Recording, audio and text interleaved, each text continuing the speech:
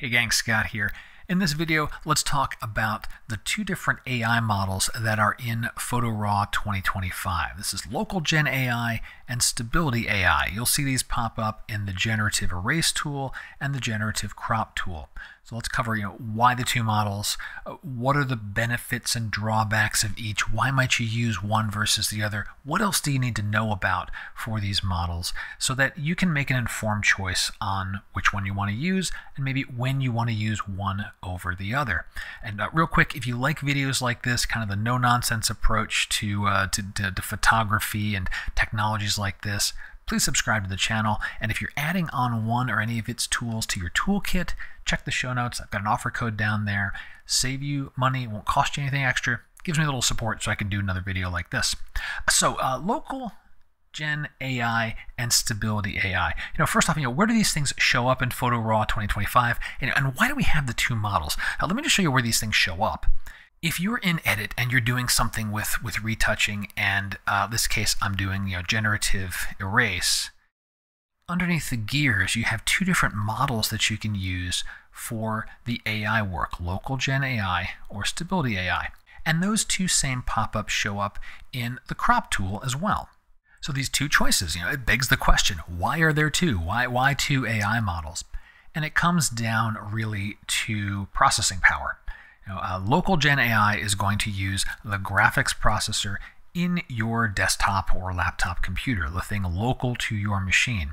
And even with a dedicated graphics processor, those are relatively small scale when you compare it to something like cloud computing. Stability AI will tap into cloud computing. It will do AI at cloud scale.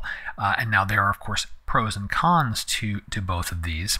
But one other reason, before I get to pros and cons, one other reason that there is Local Gen AI and Stability AI is if you have an older computer, and it doesn't have a graphics processor that is up to the task of doing AI computations at the level that we want them for our photography, well, that Local Gen AI option, it'll be grayed out. It just won't even be available to you. But you could still use and leverage the AI technology by turning to something like Stability AI. And so that's why we have these two choices in the UI there. So you have some flexibility on when to use things. So with the two models, the fundamental question becomes which one's better? And if I measure things purely by the results of the retouches, Stability AI is better than Local Gen AI. It just produces better results. And the fundamental reason is Stability AI is using cloud computing through Stability, another cloud service, to do the AI processing. But you need to think a little more about the overall pros and cons, because there are several things to consider. I'm just going to put these up on the screen as I talk through them because I want to make sure you get this picture here, right? So with Local Gen AI, the benefits, it runs locally on your computer. You don't need an internet connection required. Your images are staying on your machine. They're not going to the cloud. And it's part and parcel of ON1 Photo RAW 2025. You bought Photo RAW 2025, you've got Local Gen AI. The drawbacks is you might see less than great results. I shouldn't even say that way. Maybe inferior results compared to Stability AI in some cases. Most of the time, it's good. There's always a little bit of lower res anytime you're doing AI. But also, it requires a modern, dedicated GPU, right? I mentioned that a minute ago, where if your computer doesn't have a strong, dedicated graphics unit, you may not even have Local Gen AI available to you. Now, what about Stability AI? It's like, okay, Scott, you're saying Stability AI produces better results. Well, what's the good? What's the bad? Well, the benefits, as I just said, the results in most cases are better. And that's even on systems that have a strong GPU. I'm going to show you some examples from my computer, and Stability AI is still producing good results.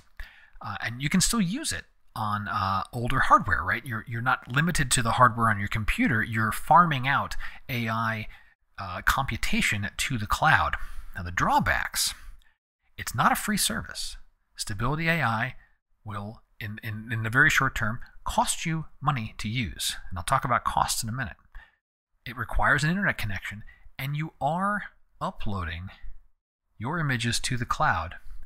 And that might mean you're having Stability AI use your images to do more training and more improvement of its own service. I will talk about terms and conditions because those are important to read anytime you're considering a cloud service. I want you to be aware of all these things so you can make an informed decision. Let's return to results from these two different AI models. I have an example photo. I'm going to just show you the differences between them, and that way you get at least a tangible feel for, okay, how big of a difference is this, and how important is that to your particular retouching needs? All right, we're going to zoom up into this corner here, and I've done two different renditions of removing these metal posts, one using local Gen AI and another using Stability AI. Here's the local Gen AI removal, right? Pretty good. It did a pretty nice job in filling in all these different wooden slats and the windowsill. It rebuilt the corner on this this portion of this plank covering this this opening in this building. There's some softness here in the brush and these twigs and these collection of tumbleweeds, and there's some softness down in here where it gets a little bit, a little bit muddy. We see this quite often with AI generated results because the generated results are usually lower res. If you're posting images on social media and that's all you care about, you basically don't care. This is perfect for that. If you're trying to do a big print, different story, right? So that's one of the things to consider when you're thinking about your AI models. All AI models, and I think all are generated, there's going to be a level that is less than what your camera would have captured.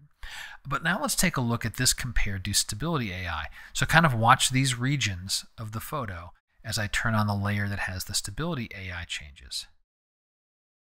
Right? Okay, so yeah, there's some difference in how the AI decided to fill in this wall and how it decided to fill in the wooden slats. Honestly, to me, either one of those is acceptable, right? Going back to local Gen AI versus Stability AI, the reconstruction of corners and things. Where I find Stability AI did better is in this space down here. There's less artifacting. It's still a little bit soft. There's still a little bit of that. I've generated things with AI, so lower resolution. And I think it did a better job in maintaining some more of the blues and the colors here, where local decided to patch this in with more faded paint or missing paint as compared to the local Gen AI.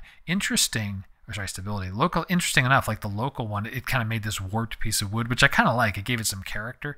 And this is just the deltas you'll get. You try the AI models, you get a little bit of things. But that's kind of the differences there. So Stability AI, I'm still giving the tip of my hat to Stability for stronger results. But one more time to see those differences, and I'll go all the way up the stack here. This was the original local Gen AI to replace it versus Stability AI. I'm giving the nod to Stability there, and I've done this on several photos, and I've landed in the same space. Stability AI is producing stronger results. So if Stability AI is the best, why wouldn't I use it all the time? One reason is cost. Stability AI, it's a cloud service. It's not a service that's included with ON1 Photo RAW. Photo RAW has integrated support for Stability AI into Photo RAW so you can leverage the cloud service, but it's kind of like, where you have SmugMug integration into Photo RAW. That doesn't mean SmugMug is free, right? I mean, well, they might have had a partnership at some point, but it's things like that where you're interconnecting applications. It doesn't mean that all of the things you're interconnecting are included in your purchase price of Photo RAW. So, well, what does Stability AI cost? And it's based on credits right now, at least as of this video. Stability AI is credit based, and so you get 25 credits when you open up an account. And as you go into your account, you can see I've actually gone negative in the course of creating this video and going through the steps a few times. But if you want to get more credits, you need to pay. And you're getting 1,000 credits for $10. So basically it's it's like a penny a credit. How much does each of those retouches cost in terms of credits?